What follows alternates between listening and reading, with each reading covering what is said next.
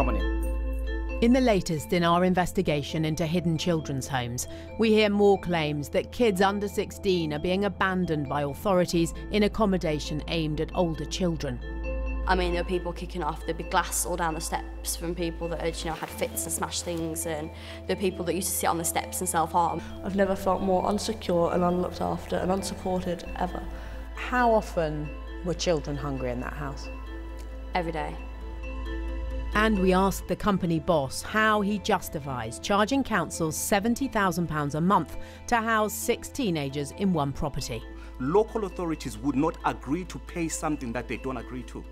Unless they're desperate. Unless they're desperate. Anywhere else. But no one is holding them at throat level.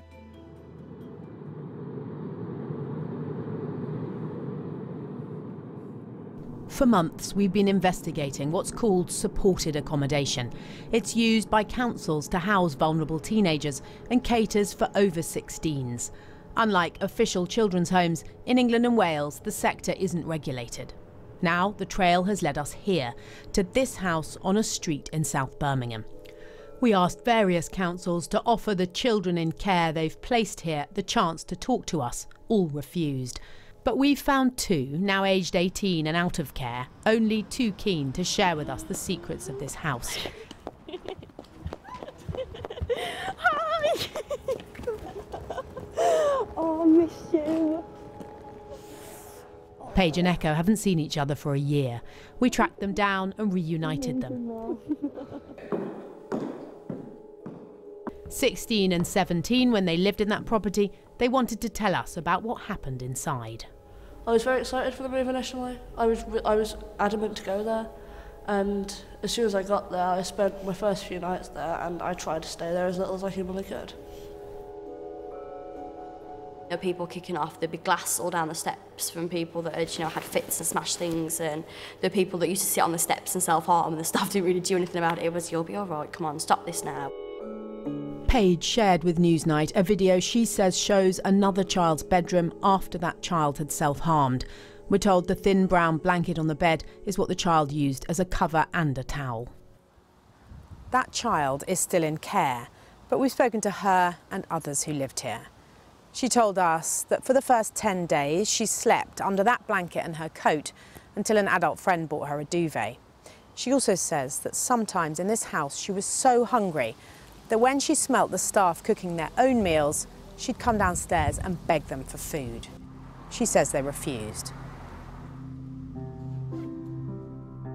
The house was a good earner for Razzall Housing and Support, the company that ran it while the teenagers were there. We've established Paige's council, Walsall, paid £2,000 a month to keep her there. Echo's council, Merton, paid £3,600 a month. They shared the house with a 16-year-old from Cumbria. That council, we understand, paid nearly £16,000 a month. Also inside, a 15-year-old from Hampshire, housed at a cost, we believe, to her local council of £18,000 a month. In the extension was a 15-year-old from London. Razzall charged his council around £22,000 a month. And the highest charge was for a child who appears to have cost Bromley Council more than £28,000 a month. The number of children in the house at any one time varied, but our research suggests that in a good month, Razzall could earn £74,000 in fees for just 6 children. Echo was in care when he moved in. Paige was deemed a child in need. Their councils put them into this unregulated accommodation, which is supposed to help teenagers aged 16 and over transition into independence. But as we've established, they were also living with under 16s.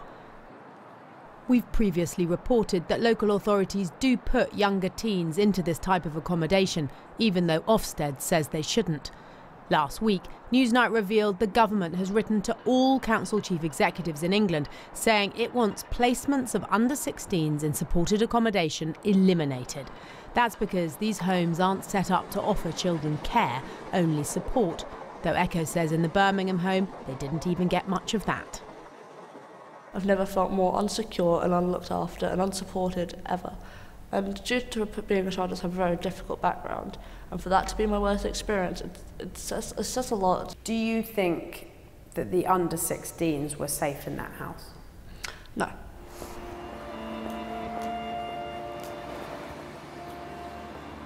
The company, Razzall Housing and Support, operates out of a lettings agency in Birmingham.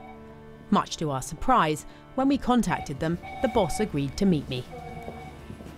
Mr. Gabula, hello, I'm Katie. Hi, Katie. Razzall. How are you? Very Are nice you to well? meet you. Yes, very Very well. nice How are to meet you? you. I'm very well. Thanks for having us to do an interview. Pleasure. Great. Pleasure. So this is where you run your empire? Well, it's not an empire really per se, but it's a platform where we try and do the best we can for our vulnerable children. Mr. Gabula told me he has around 20 supported accommodation properties in the West Midlands, some catering for under 16s. He wanted to take me to see one. Nice car. Yes. This is one of our fleet vehicles that we utilize to provide services to our vulnerable children. The kind of homes Mr. Gabula runs aren't registered or regulated. When it comes to under 16s, whatever the government may say, with a lack of enough regulated provision and a squeeze on council budgets, Mr. Gabula is filling a gap for local authorities. And putting younger children in these homes isn't illegal. You're certainly the first provider who has openly said to us, yes, I take under 16s, and has agreed to do an interview. Why did you agree to that, do you think? What's there to hide? When you are providing a service to vulnerable children, what's there to hide? So no one's living in here right now? Not at the moment, no. This accommodation is pretty empty. Mr. Gabula took me round a property he uses for under 16s. It's not the house where Paige and Echo lived. And how much do you charge councils for a place like this? You're asking me a very interesting question, and that I would not divulge because that's commercial sensitive information. It's got to be thousands, though. It's just like regulated provisions charge thousands. Costs and charges are always determined by the level of risk, the level of staffing input, and also placement outcomes to be achieved. And are you saying you don't put under 16s with older children in? We don't mix that. Contrary to our evidence, Mr. Gabula insists his company's under 16s are housed in properties like this one, separate from older children and with their own team of support staff.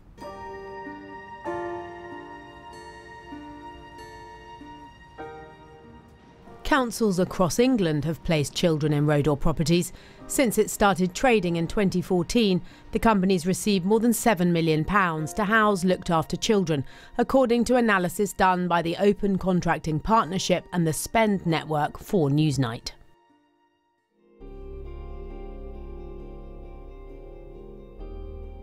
Supported accommodation isn't like a children's home, not just because it's unregulated. Staff aren't usually expected to cook for the children, who are also meant to budget for themselves, nor do they take them to school. But they should be available to help teenagers learn independence. Echo and Paige, though, paint a shocking picture of a home where children ended up looking after other children. So did you ever see them eating anything? When we fed them, yeah. And how old were those kids that you were feeding? About 15. How often were children hungry in that house? Every day. Whether that be because they didn't have the motivation to get up and cook and that's why they didn't eat, or whether it's that they've been asking for days on end to do a food shop and staff wouldn't allow it, or whether it be that they've done a food shop but they hadn't spent it on the right things and it's just been junk food, and when the junk food had been gone there'd be no actual food left. But all in all, I'd say, if not every day, most days. It's like the staff knew that they either A, weren't eating at all because they were choosing to spend their money on drugs or other things, or B, were aware that they weren't eating the right things and didn't really want to do anything about it. No kids in that place went to education. None of them. Not any of them were involved in college, in school, finishing their GCSEs, although they were all the age they were supposed to. So even under 16s weren't going to school? Even under 16s weren't in education. What were they doing all day? At home.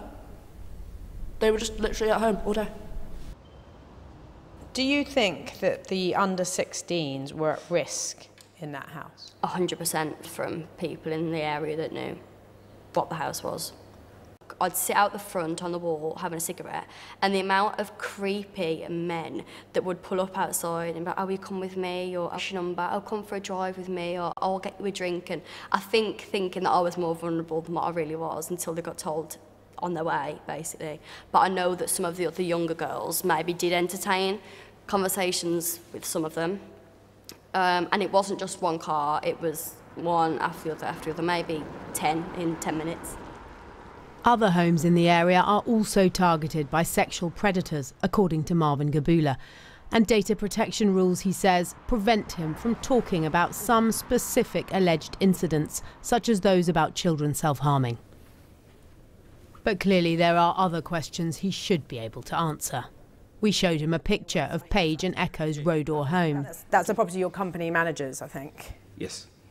That is a 16 to 18 accommodation. So you're 100% sure there were no under-16s in that accommodation? Absolutely. Last year? Absolutely. Absolutely. Why do you think it is that we've got more than one person saying that there were under-16s in that property? That is a question for anybody to explain to me. People come up with all sorts of views and takes. Is it possible, as the boss, you didn't know that? You didn't know that there were under-16s in there? It would not be possible as the boss not to know, because I am the one that when placements requests come through into my office, I authorize who goes where, who goes where. Whatever Mr. Gabula says, we've established there were under-16s in Page and Echo's house. We've seen the significant events notification form about an assault involving 2 children in the home in October last year. We've redacted the date of birth, but it says one of those involved was 15. And we've seen an invoice putting a 15-year-old boy from London in that home. We understand Mr. Gabula himself collected the child from hospital and drove him to the house when he moved in. We've also seen a complaint to one council that had placed a child in the home, detailing an occasion where there are no staff here. It talks of a 15-year-old girl in here left by herself. This is a very poorly run place, it adds. Local authorities are legally obliged to disclose how much they're paying providers, and they have to publish that on a monthly basis. Okay. Yeah. And we've looked at how much your company was getting last summer for that one house. So £2,000 a month from Walsall, £3,600 a month from Merton. Yes. £18,000 a month for Hampshire for that one house. Yes, that's correct. £20,000 a month from a London borough. I would need to go back and have a look, but quite clearly, those are costs that relate to specific needs. See, what we need to we understand here as well, Katie, is that a local authority paying for those are services charged for the level of support, for mitigating the level of risk, and also for meeting the needs for those vulnerable children. These higher sums might be reasonable if the children were receiving high-end one-to-one support, according to experts we've spoken to. Our evidence is that isn't what most of them were getting. It's not only Rodor Housing and Support who charges. We've got other bigger organisations than Rodor Housing and Support who probably charge an arm and a leg, and we only just charge a fraction. Although £60,000 a month for one house might sound to many people like an arm and a leg. Well, how much would the staffing cost? How much would be our overheads cost? How much would be our insurance for accommodating children with a history of arson cost? Local authorities would not agree to pay something that they don't agree to. Unless they're desperate. Unless they're desperate. Anywhere else. But no one is holding them at throat level. You know, if local authorities want to look at varied options, they'll look at varied options. In the course of making this film, we've spoken to several young people who had good experiences in Rodor homes. So here is a typical bedroom. Nottingham Council also told us it had put children in Rodor properties and had no concerns. Other providers, for them, is quick money. For us, it's making a difference. I'll leave this one. So I'll just show you something. Mr. Gabula disputes some of the claims in this report. He says the company has a food bank for young people who fail to manage their money properly and tries to support them learning to budget. He said the company's flats are fully equipped with bedding and that the child who claimed to Newsnight that her duvet was bought by adult visitors had no such visitors. We've met them and they confirmed they bought the child a duvet after seeing her room didn't have one. Page and Echo's house is now closed, but Rodor is still operating around 20 other properties in this area. They're used by councils from other parts of England, but the local council, Birmingham, doesn't place children in Rodor homes anymore.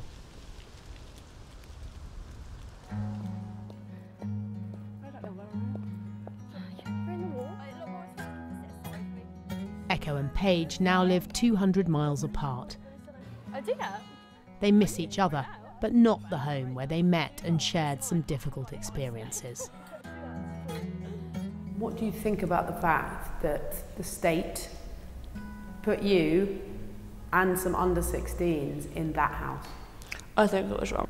I think they need to up their game a fair amount and actually look at what they're doing and how it's impacting people's lives. 'Cause I don't think they realise the severity of how bad it can mess up a child. Paige works full-time in a bar now. She also has a baby. He's 5 months old. God forbid my son ever got taken from me and ended up in a supported accommodation. That the thought that there's money going into places like this that are meant to support kids, the thought of him going hungry because he was that depressed, he didn't want to eat, or because he'd been asking for days on end to do a food. I'm sorry, it's actually really upsetting, the fact that if he was asking for days on end to go to do a food shop and they wouldn't allow him to do that and he was going hungry because of it. I mean, yeah, he's only 5 months old now, but think some of these young people, they're maybe 15 or 16, that's still somebody's daughter and that's still somebody's son that isn't able to eat the way they're supposed to because the staff didn't pull their weight.